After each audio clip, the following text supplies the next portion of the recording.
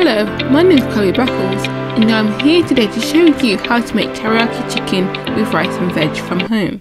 So firstly, I'll begin to make the sauce. So I will start to add 1 teaspoon of chopped ginger, 1 teaspoon of garlic, 2 tablespoons of dark soy sauce, 3 tablespoons of sugar, 3 tablespoons of mirin, and then mix the ingredients together with half a teaspoon of corn flour. Once the sauce is made, I'll cut the chicken into medium portions and put them in a Ziploc bag so they can be fried when ready. After that, I'll pour the oil into the frying pan and add the meat, and I will cook the chicken until brown.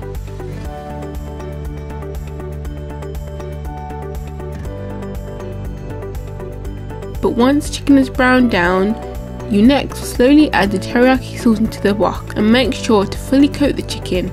After that, leave it to a medium heat until the rice and veg are cooked.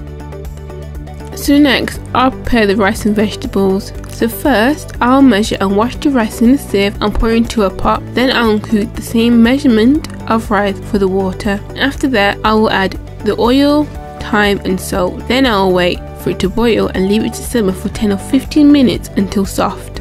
So while the rice is cooking, I'll prepare the vegetables. So I'll begin to cut up the broccoli and put them in a sieve. Then I'll wash them with hot water and prepare a pot of water and put the sieve on top so they can boil nicely for 10 minutes. Then I'll wait until it's soft and ready. Thank you for watching today's episode, and I hope you enjoyed the video. But be sure to comment down below any thoughts regarding your favourite meals.